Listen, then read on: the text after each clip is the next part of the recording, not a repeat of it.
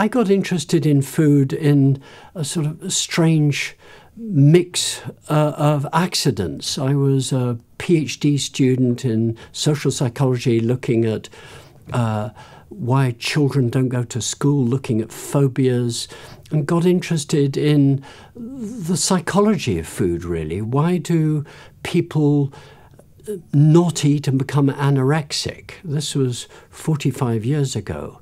But I was doing the research living in a semi-ruined farmhouse in the Yorkshire Dales and beginning to think about landscape and saying, why are these walls down? Why is this sheep? What's this land for? And to cut a long story short, I started getting interested in food, and food and the environment was really my first motivation. This was in the early 1970s. And I realized there was an enormous politics to this. There was an enormous question of choice about how humans relate with nature and how we eat our food. And basically that tiptoed me into what we'd now call the food systems analysis. And in the 1970s, I met up with other people. I was by then farming. I'd got more interested in farming in a sort of a northern rundown sheep farming sort of landscape, and was thinking about what could this be? And this was a time when food politics was all about the developing world. And I looked at the rich world and thought, what about us? Is this the future? Are we what's right? I think in the last 40 years, something very interesting has emerged from the new generation of food analysts or food policy analysts. It's that the model of thinking that we inherited from basically 1920s and 30s scientists, when they took their chance in World War II to redesign the food system, is now fatally flawed. Their argument was that the problem of food was that there wasn't enough of it. They looked at nature, they looked at the land, they looked at what we call now the environment, and said, how can we manipulate it to get more food out of it? They saw the problem in rich countries like Britain, in the recession in the 20s and 30s, as one of hunger amidst immense wealth. This was the heart of the empire, Britain.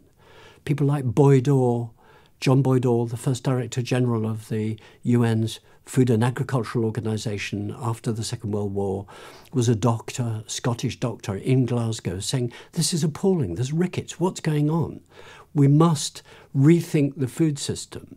This was a view that agriculture could and should answer the problems of public health nutrition. And their argument, that generation's argument, was, I still find it, very moving. It was humanitarian, egalitarian, wrapped around what we now call social justice. They said, let's produce more food. And if we produce more food, the price of food will come down. Michael Heisman, my colleague, and I summarized these arguments in our book, Food Wars. It's what we call the productionist approach to food policy. Produce more. And the answers of public health, hunger, social problems of maldistribution can be sorted out. This was a visionary, imaginative attempt to say, let's restructure the food system. One can trace those arguments way back. They're arguments that date back to the Victorian era of the new science, food chemistry, soil science, drainage, plant development, animal breeding. All of these things are traceable to late 18th century, but mainly in the 19th century. But in policy terms, the key moment was that transition from the 30s to the 40s. And the Second World War was what gave the opportunity for that new insight, that vision, to become translated into reality. This great era, group of thinkers of the 1930s and 40s essentially ushered in, and I use a horrible word, a new paradigm. This is a word that's sometimes overused, but it means essentially a new framework, a new set of assumptions. Instead of assuming that very hardline markets would determine whether you ate or not, whether you lived well or not, whether you lived longer or not, the paradigm shift, the framework shift said, if we produce more food, prices will come down, it'll be more affordable for ordinary working people, let alone the unworking, non-working people, the poor.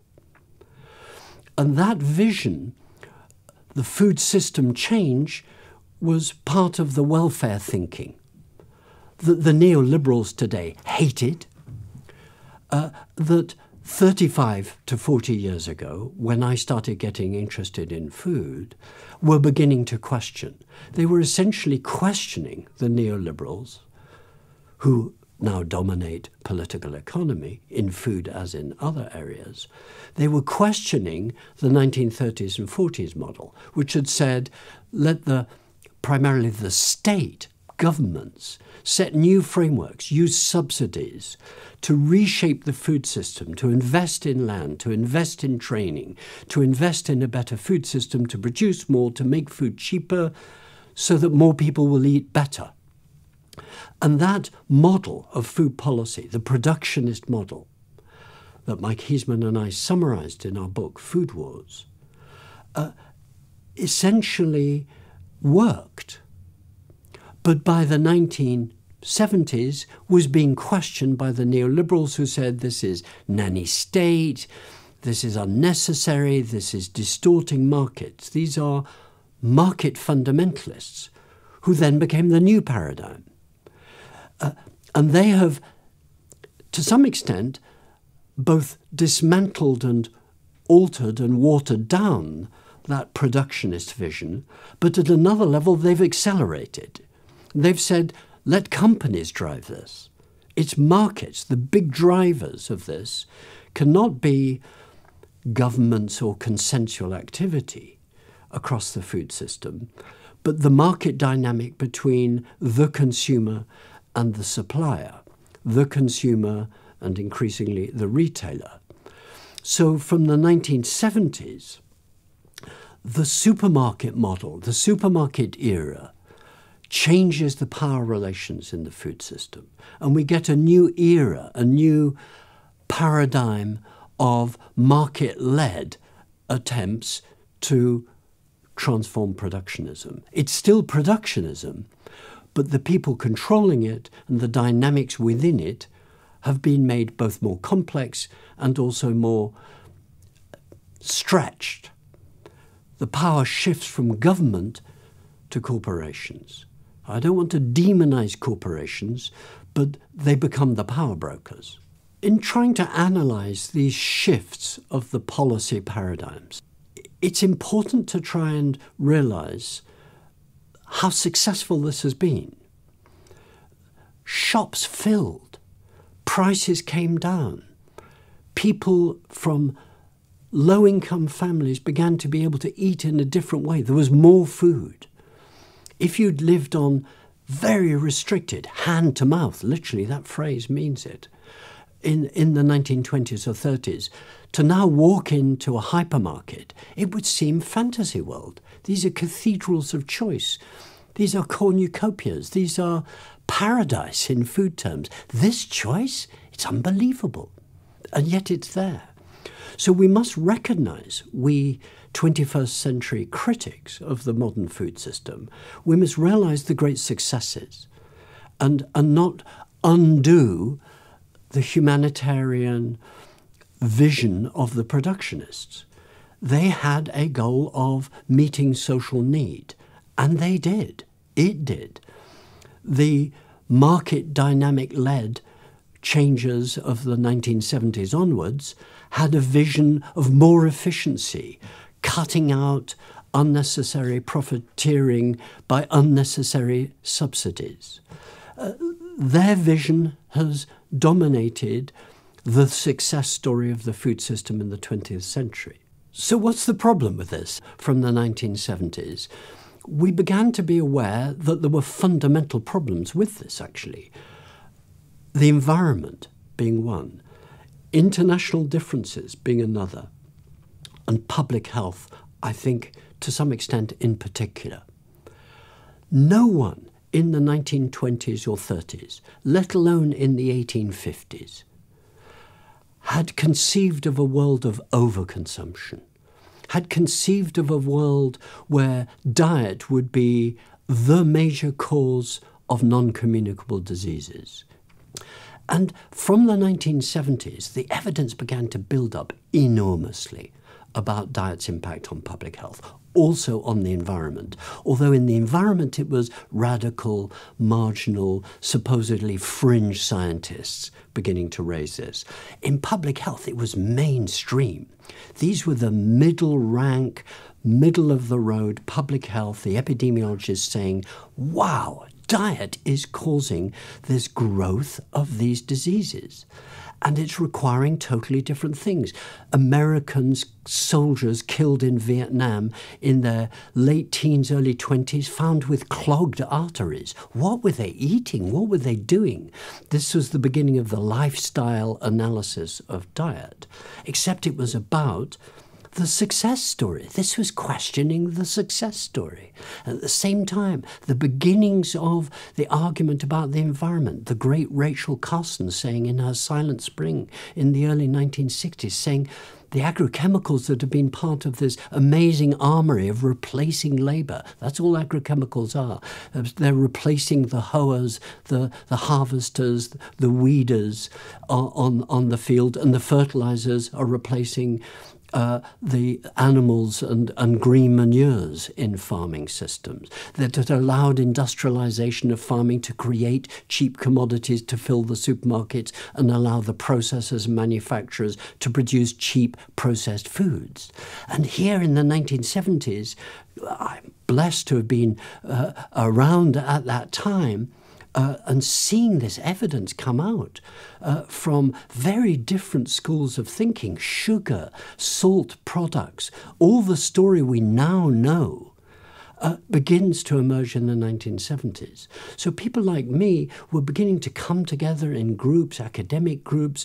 I was in a group around the British Society for Social Responsibility in Science that was started as questioning the role of science. A whole generation of academics emerged around those debates. And I was part of that. And stopped farming, which I'd been doing, and concentrated on this. And that's been my working life, really, to try and help unpick that and to try to get our collective our heads around what's a good food system.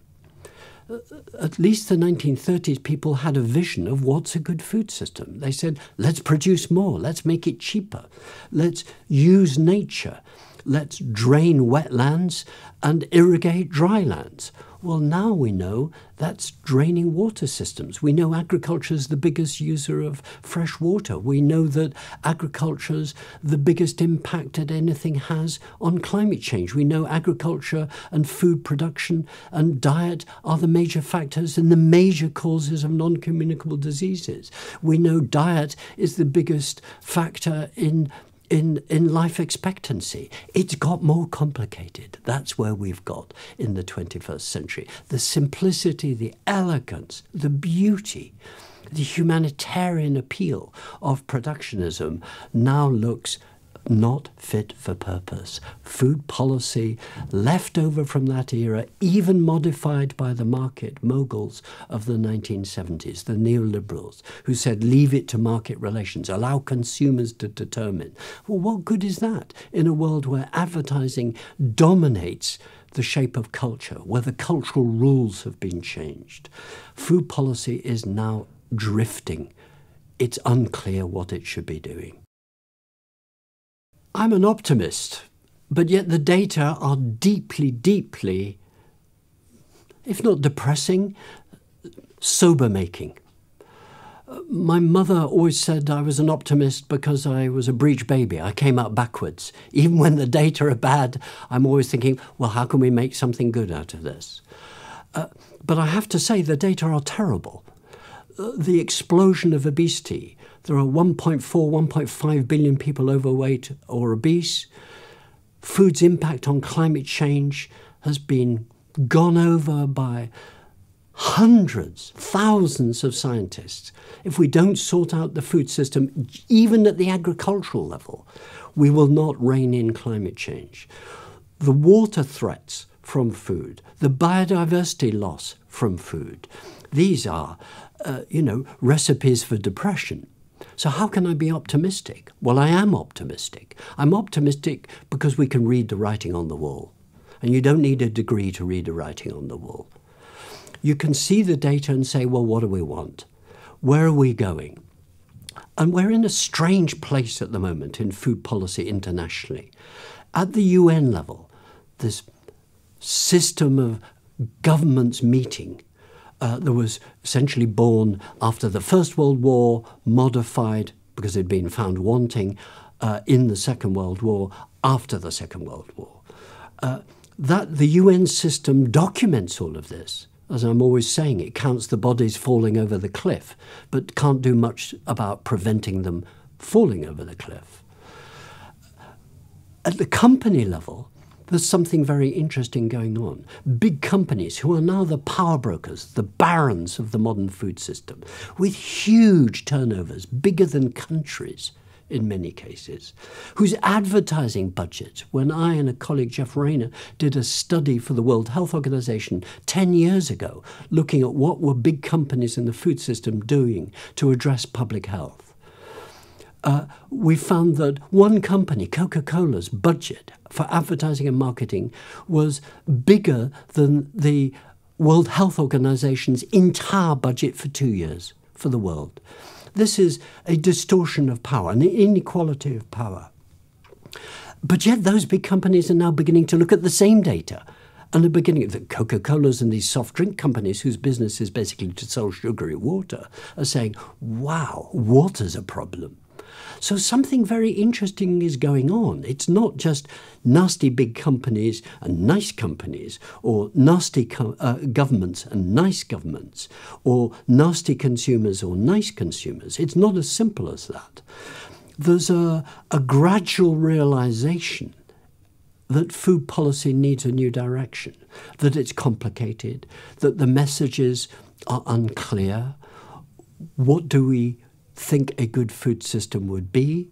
What is a good diet? What's a good diet for health, environment, society, pleasure, culture? These are complicated questions, and the policymakers aren't addressing it, in my view. They're still reverting to the productionist default position, which is, well, let's sort out production. So right now we've got new technology supporters saying, well, technology will answer this. Well, genetic engineering, nanotechnology will resolve the problem of more food so we can all eat like Americans or eat like Europeans, beyond environmental limits. And this will be the way forward around this notion of sustainable intensification, which actually can be good. A garden is sustainable but also intensive. It's producing a lot, but that's because you're giving it your free labor. How do you put that in a world which is urbanized, where the majority of the population, which is now 7 billion, going to be 9 billion by 2050, how do we produce more food from less land per person? The sheer geophysicality of the food system is reminding us of Malthus's problems in the late 18th century, where he said the capacity of population to rise faster than the capacity to produce more food is the big problem, the Malthusian problem. And there's a sense in which modern food policy is in a sense being driven by a neo-Malthusian agenda of saying we must carry on producing more to prove Malthus wrong. I'm someone who says, stop. Let's just have a proper think. What's the problem? Is it too much production, which is what I think it is? Is it malproduction? Yes. Is it underproduction? In some places, yes, but in other places, no. Is there enough to feed the world now? Plenty. Too much, actually. But is there enough to feed the world in an era of climate change in 20, 30 years ahead? Well, actually, that's not so certain. It gets messy. So we need to, I think, rethink the policy framework. We need to talk about a new paradigm. And that is beginning. That's why I'm optimistic. I'm hopeful because that discussion is bubbling up. It's not been translated yet into the UN world. It's not been translated into our national governments enough. But within governments, within companies, within sectors, within the consumer movement, within civil society, within the environment movement, within public health, these debates are beginning to emerge. That the old simplicity of productionism Mark I, 1930s and 40s, let alone productionism Mark II of the neoliberal model, is no longer any good. And this all came to a head in the commodity and banking crisis of 2007-8. The questioning of the food system was bubbling along in a very serious way, but wasn't hitting the headlines.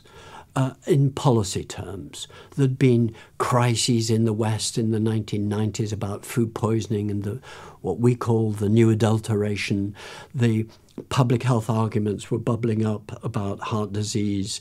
The rising concern about obesity really takes off in the 2000s. The environmental crisis, climate change, things like that, clearly bubbling up. I mean, very, very serious. The data getting very strong.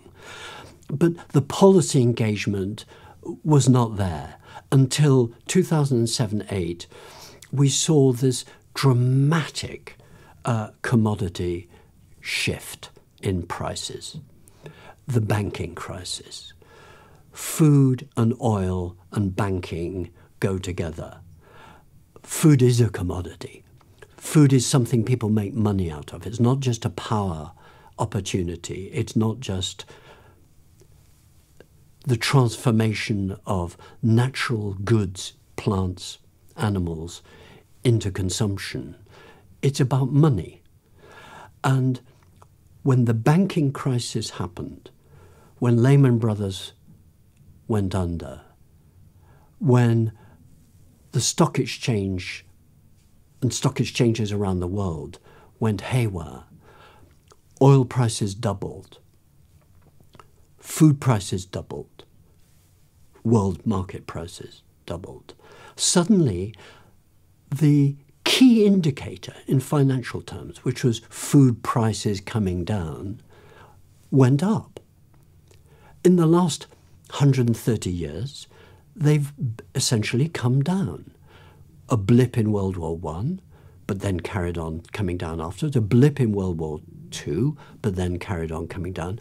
Then the first non-war blip, oil crisis of the early 1970s, but then carried on coming down. Although the environmental and indeed some big business thought, whoa, this is early warning signs, the system's under strain. But the system went neoliberal and the market was reasserted. And here we had what many analysts said will be the same. Okay, but this is another oil crisis. Don't worry, farmers will grow more, prices will then come down. 2009, they did come down. And so the market fundamentalists said, look, there it is. Well, I was working at the time with a team for a team at Chatham House, run by someone seconded from the Ministry of Defence, ironically. The rest of the British state wasn't interested in food, particularly. They said, oh, we don't need to look at the future, it's all fine, we're okay. And when the commodity crisis, they all came crashing into this Chatham House working group. It was actually very amusing at one level. They said, can we join in? Because we were looking at scenario.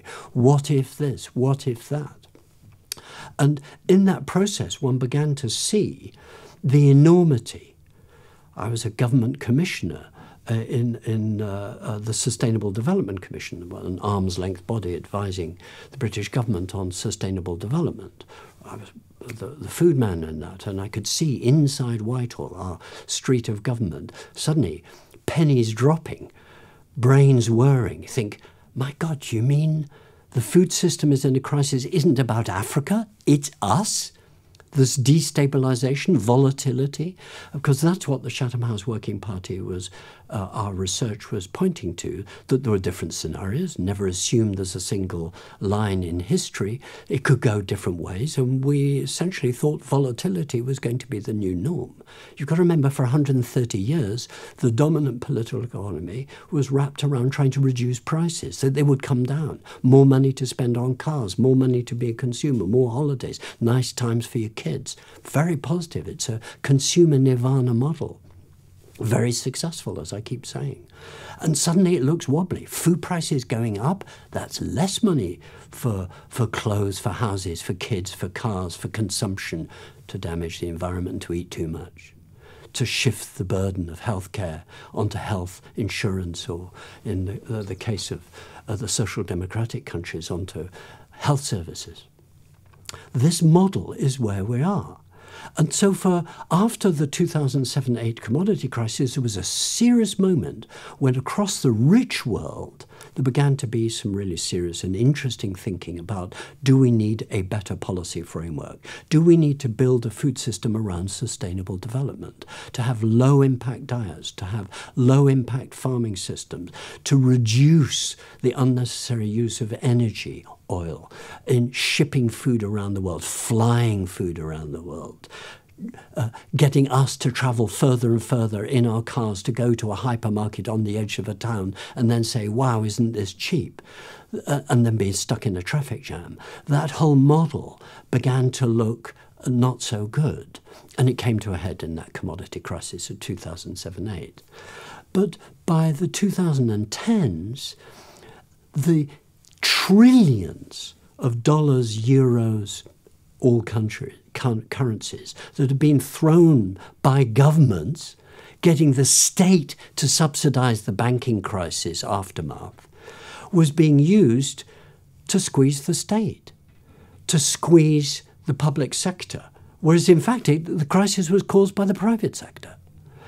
But in food terms, this was translated as a return to normality. The default position, productionism. That we need a technology-driven approach to food. That the system is basically fine. Hypermarkets are great. Keep eating the food that you've got used to. Keep drinking the soft drinks. Keep eating the highly processed foods. It's okay. But we've now got healthy niches. And if you want to pay a little bit more for that, it's your choice. Consumerism will deal with the problems of food. I think this is nonsense. The story that I've been saying is essentially one of mismatch. There's a mismatch of human bodies with the planet. There's a mismatch of policy in the food system. There's a mismatch of power. There's a mismatch of consumerism, us, with the production system and supply chains. There is a mismatch inside the supply chains. The metaphor is very useful, I think, to log in our brains. Mismatch. Where can policy help on this? There's mismatch between policy and all of this. And yet the data is getting stronger.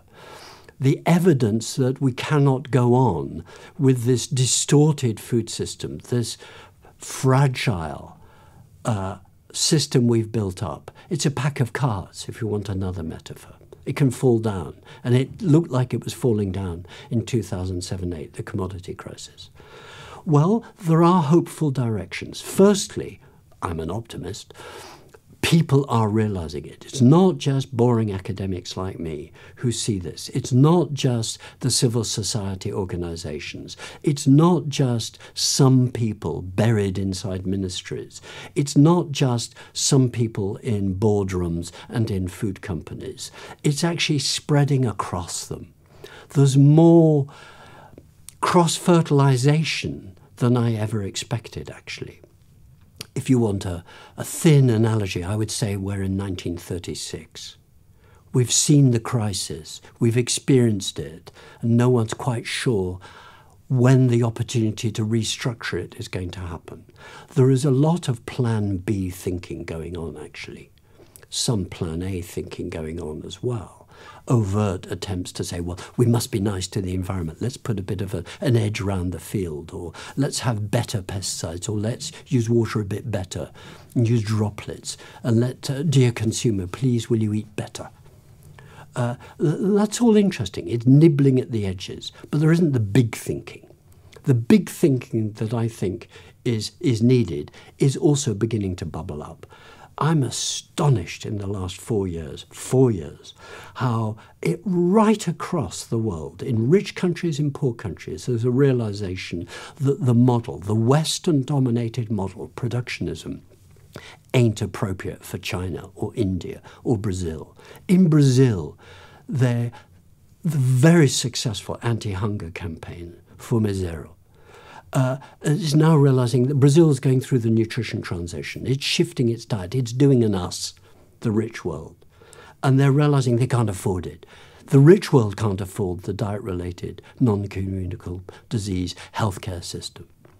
So when I was a government advisor, commissioner on the Sustainable Development Commission for Britain, formally advising and appointed by the Prime Minister, my last report before the SDC, the Sustainable Development Commission, was abolished in 2011 at the end of March, was to say the model of thinking that was associated with Mrs. Brundtland, the Brundtland Report, the 1987 World Commission on Environment and Development, known as the Brundtland Report, was no longer appropriate. They had argued, that commission, Mrs. Brundtland had argued, Dr. Brundtland, she's a public health doctor, great woman, first woman Prime Minister of Norway.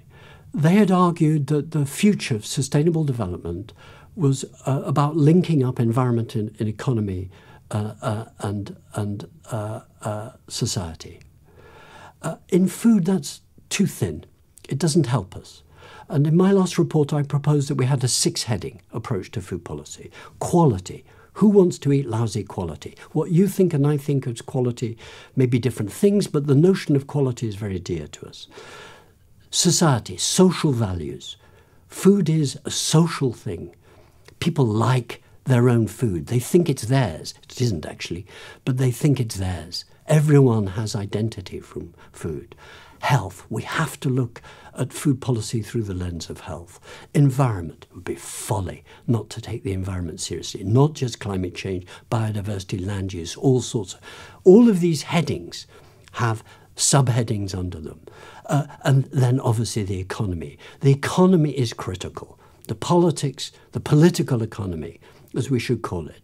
Economics is a runaway science. It should be returned to what it really was, a moral economy, thinking about what do you want your economy to be. It's not set and run by mathematicians, actually. Get a grip on them. And one of the areas where we need to do that in food is the cost of food.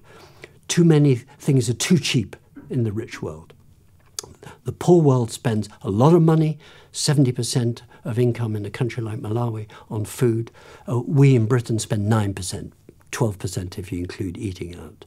This is almost too cheap. No one's paying for the cost of the environment or for health. It's dumped on other bits.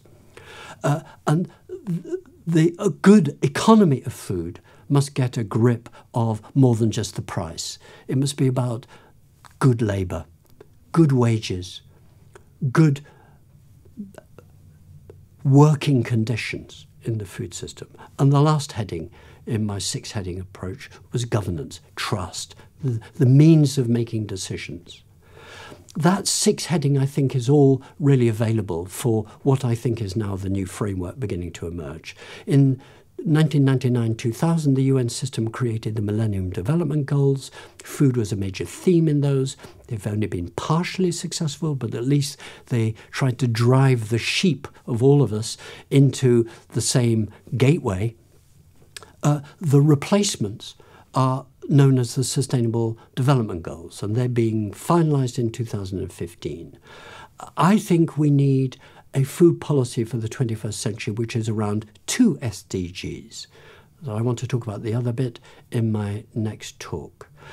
Sustainable dietary guidelines for sustainable development goals. So my 21st century food policy is what I call SDG squared. 2 sorts of SDG. I think if that becomes our framework, that sets the new direction of travel for the food system and for us, for consumers. So that's why I'm hopeful. Many of us now know this is the way to go, but this is going to be a power battle to get it.